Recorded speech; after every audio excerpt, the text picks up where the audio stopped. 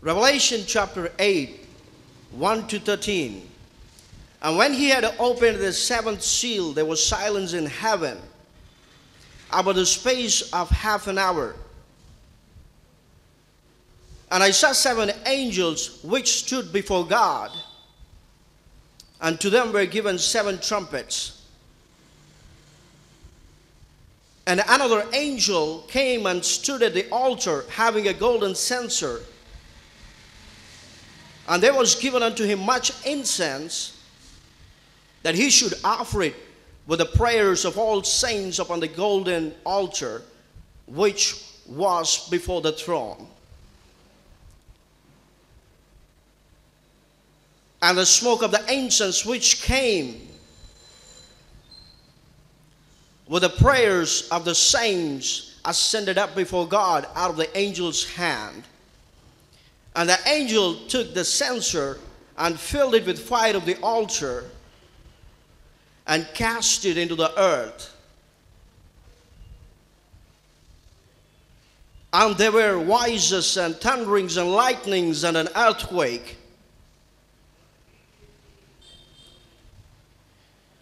And the seven angels which had the seven trumpets prepared themselves to sound.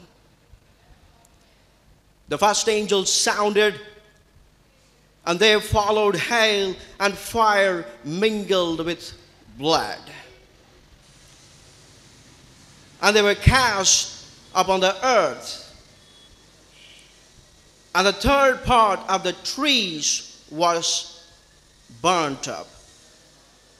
And all green grass was burnt up.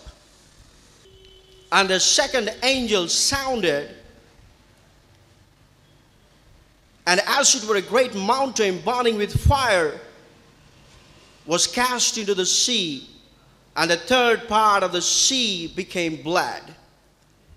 And the third part of the creatures which were in the sea and had life dead. And the third part of the ships were destroyed. And the third angel sounded, and there fell a great star from heaven, burning as it were a lamp. And it fell upon the third part of the rivers and upon the fountains of waters. And the name of the star is called Wormwood. And the third part of the waters became wormwood, and many men died of the waters because they were made bitter.